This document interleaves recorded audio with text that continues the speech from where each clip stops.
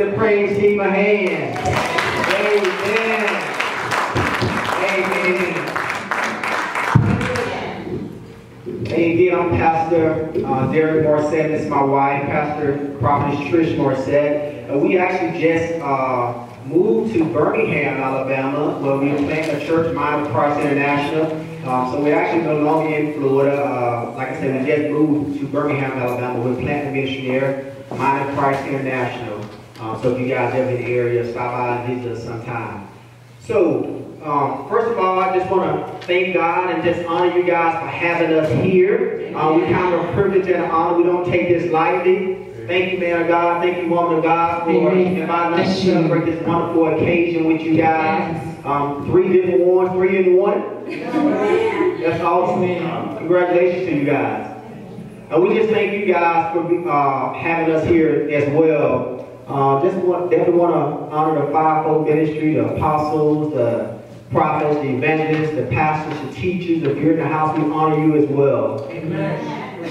So we're going to go ahead and get started. First of all, if you guys will just pray with me. Father God, we just thank you for this time, oh God. We thank you for having your way. Yes. Father, we don't have to ask that you go with us because your word declares that you will never leave us nor forsake us, oh God. Yes. So we thank you for this occasion, oh God. Yes. Oh Lord, you get all the glory, Lord God. Not about us, but it's all about you, Father. Yes. We thank you for what you're doing in this man and woman of God. Continue to use them, Lord God. Continue to pour out resources upon them like never before, oh God. Thank you for strengthening their hands to do the work that you have called them to do, Father. So we give you praise and we give you glory in Jesus' name. Amen. Amen. Amen. Hey, so I promise you we're not going to be here before you long. We know that spirit is willing, but the flesh is weak. It's getting late. We got a good Cowboys game coming on at 7, so I know some of y'all ready to get out of here and get to it. All right?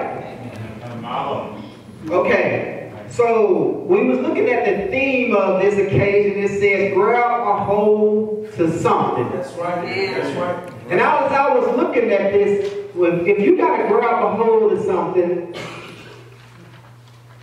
I asked the question, why? That's good. Why do you need to grab hold of something? That's good. That's good. That's good. Why do you need to grab hold of something?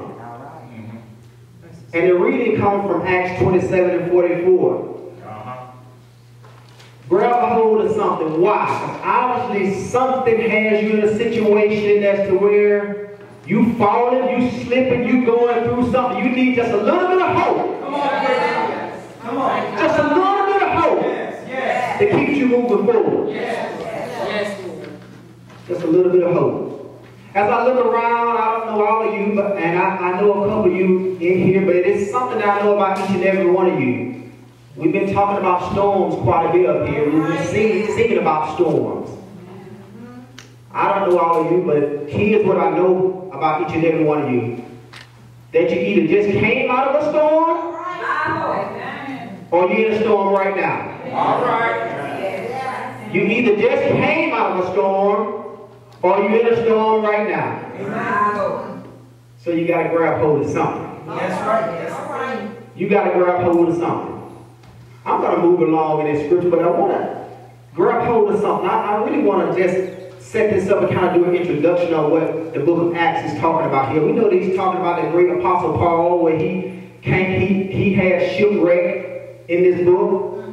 But beforehand, let's look at why all that happened. In Acts 26, I just want to paraphrase. I'm not going to read because it's like, in Acts 26, the Bible tells us that because Paul was traveling through Asia Minor, preaching and teaching and lifting up the name of Jesus and talking to people about the death, burial, resurrection, and the ascension of Jesus Christ, people began to persecute him because of his past and because everybody was accepting Jesus. And so Paul was taken before the council, before the king and the governor, Festus, to see what they was going to do about this situation.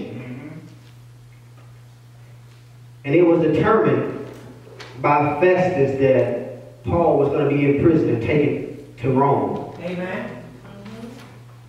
And that's where some of us today, some men and women and just people in general have determined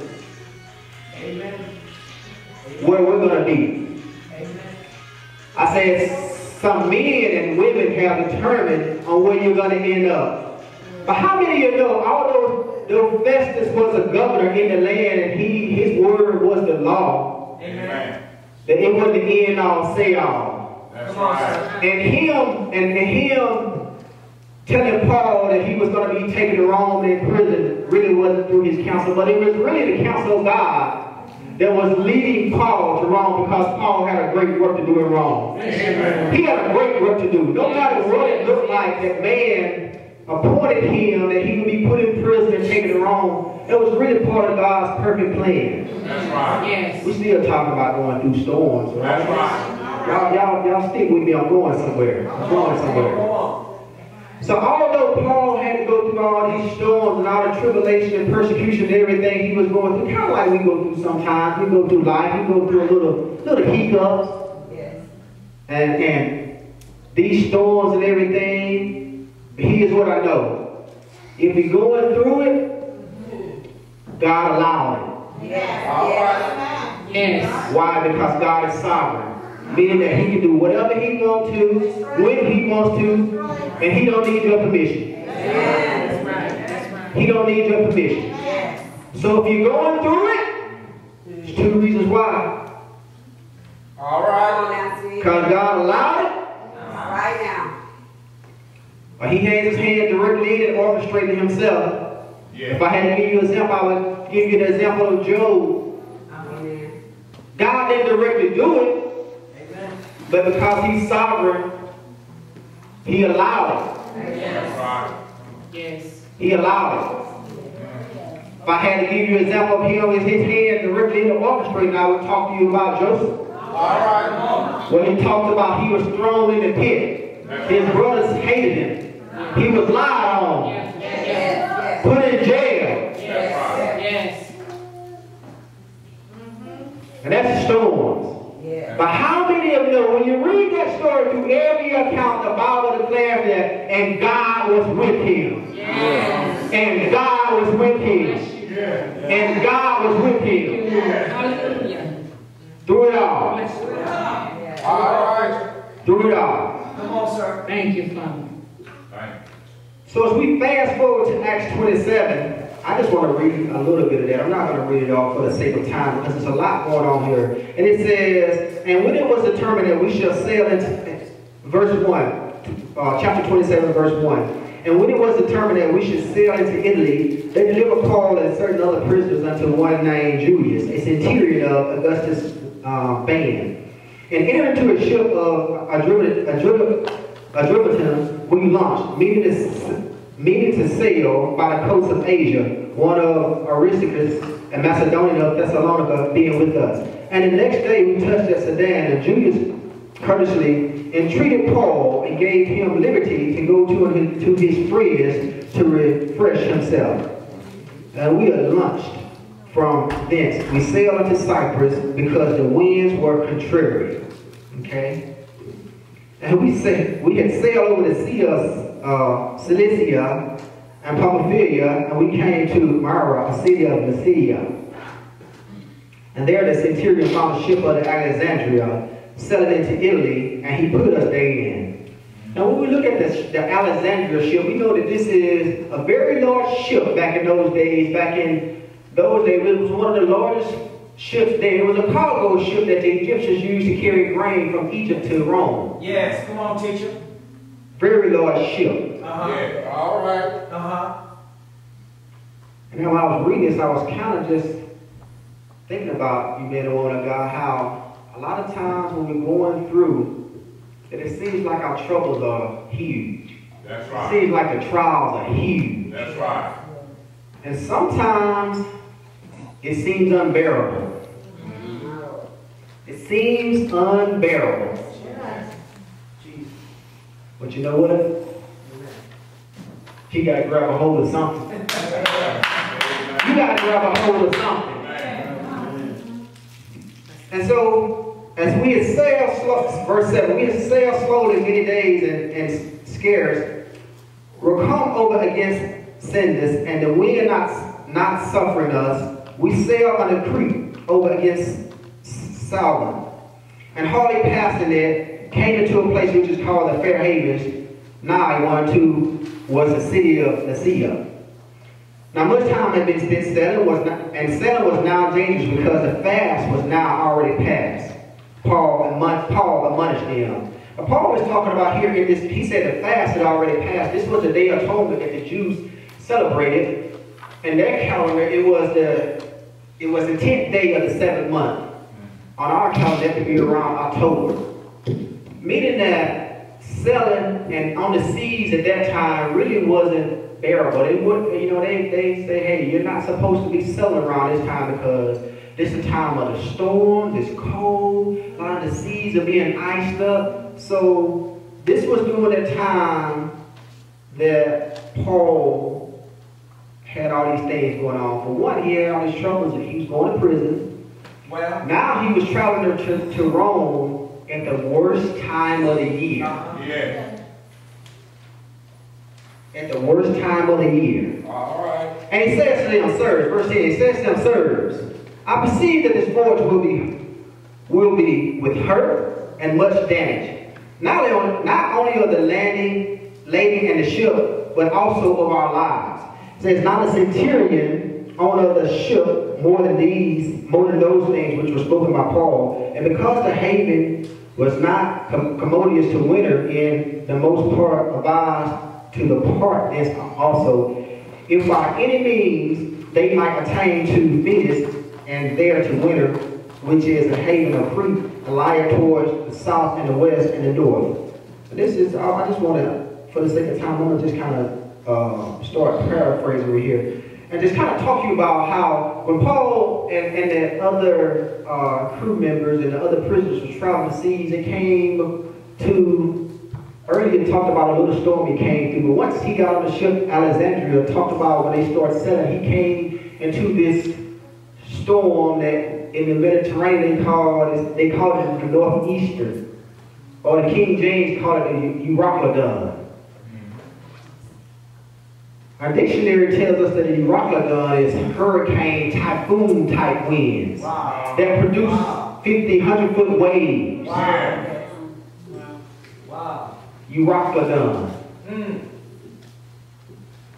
I said earlier, I don't know all of you, but one thing I do know is you either just came out of a storm or you're entering in a storm right now. It may be small, or it could be a Euroclydon. Men and women of God, through your years of service, through your years of ministry, marriage, anniversaries, you don't have to tell me, but I know you've had some Euroclydons in your life. Jesus. But grab hold of something. That's right.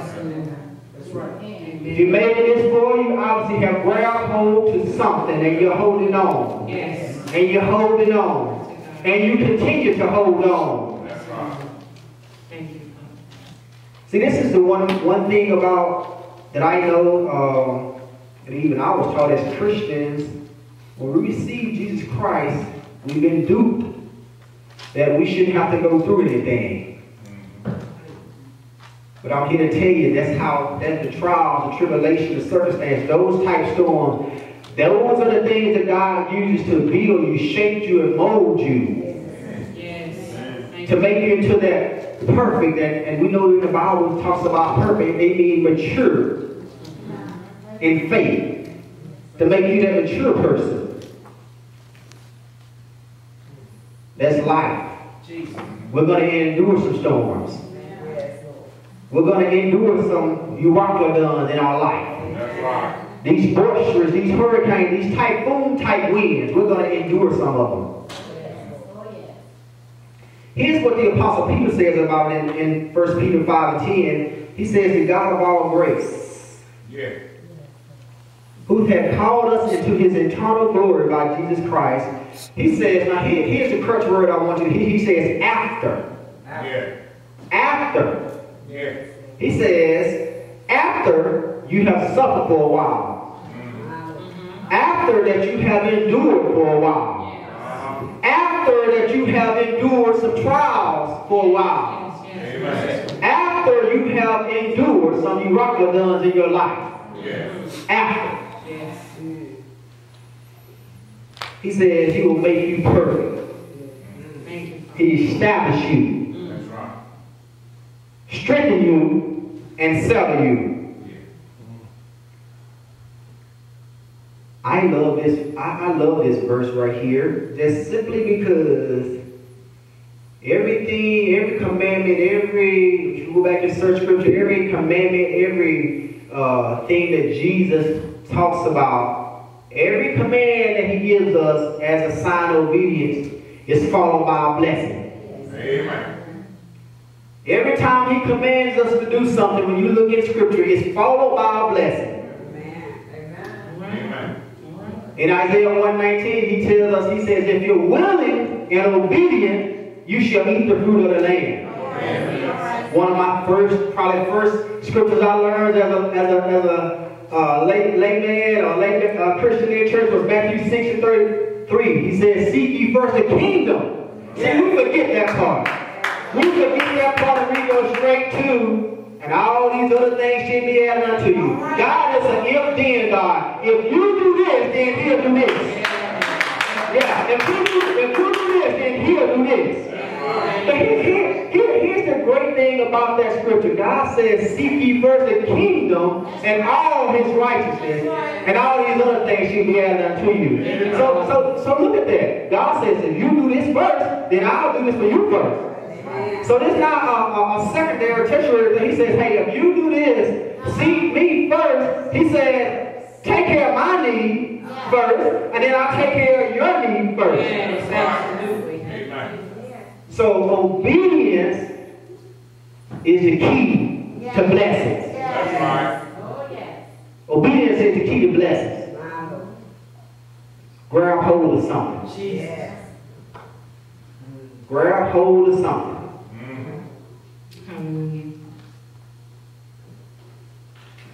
Grab hold to something. And Peter says that he will perfect you, he will establish you, he will strengthen you, then he will settle you. Simply meaning that he will build you up, he will make you mature, he will establish you so you won't waver. The next time that storm comes through, you won't waver, you won't be wavering. That's right. He will strengthen you in your spirit, man, so the next time that storm comes up,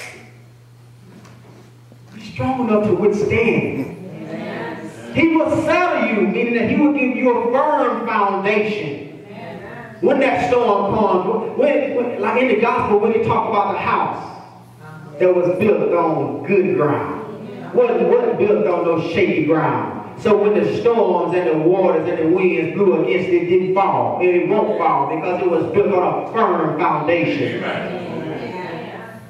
Yeah, that's what he said. He said he'll settle you. So if you're going through it, grab hold of something. Just hold on. Help is on the way.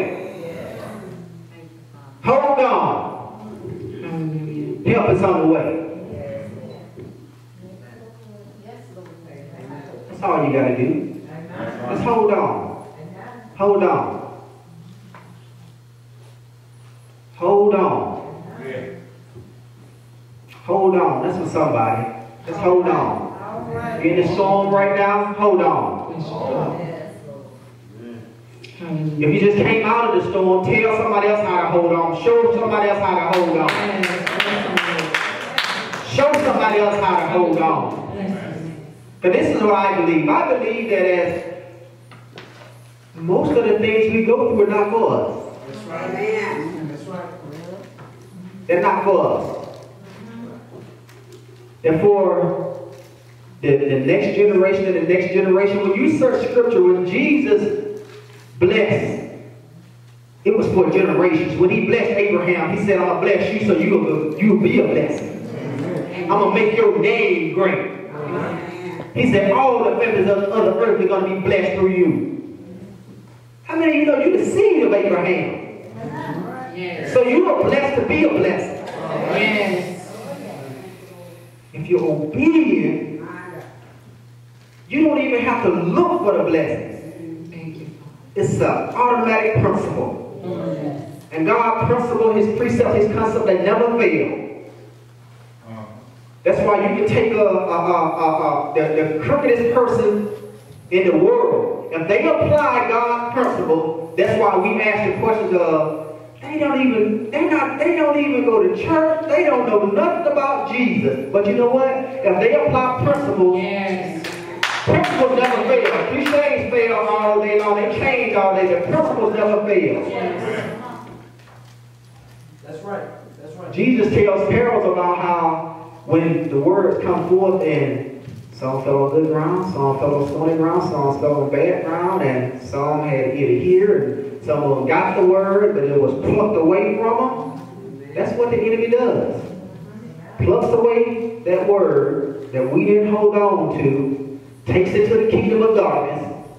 Then you got people who, in these high places, gazillionaires, what we call successful, and we say they made it because they have principles that was meant for us, words that were meant for us, that we didn't hold on to because of a circumstance, a situation, a little trial, and we let it go. But if you hold on, if you're obedient, blessings have no choice but to fall. That's right.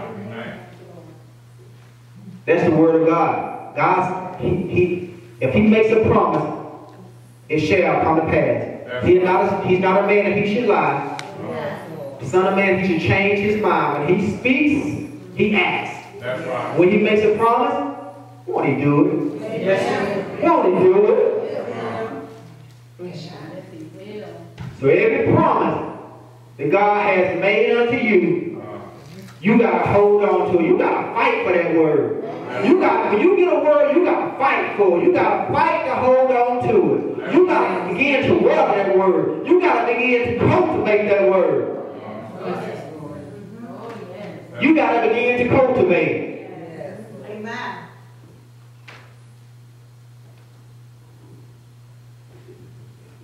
You got to begin to cultivate that word to see that it comes to pass. Because the word of God, see, we said we waiting on God, but how many know God? You're not waiting on God. God is waiting on you. And the book of Ephesians 1 and 3 tells us that God has blessed us with all spiritual blessings in heavenly places. That's past tense. That ain't future tense, that's past tense. Now the future tense is when you meet up with the word. Because God is not a God of dysfunction, meaning that he's never going to lower the standards. That's right. We got to meet up with the promise. That's when you become that mature, that perfect person that he talks about. When you're mature enough to meet up with the promise, you're this changed man that he talks about. And you'll be able to handle that promise. I say this all the time. I used to minister at when I first started ministering, I used to minister at a rescue mission. Did it for about a year, and I used to, one of the things I would say all the time is, I said, you know what? I said, many people wish for $1 million. But if God gave it to you, many of us couldn't handle $1 million. A lot of times we ask for things that we're not ready for. That's right. I believe the one thing we should be asking for is wisdom. Wisdom. This book I read, it tells me that wisdom is more precious than rubies, more precious than gold. So if you get wisdom, wisdom gives you the ability, or gives you the know-how on how to multiply that $1 million. That's what wisdom does. So, again, hold on.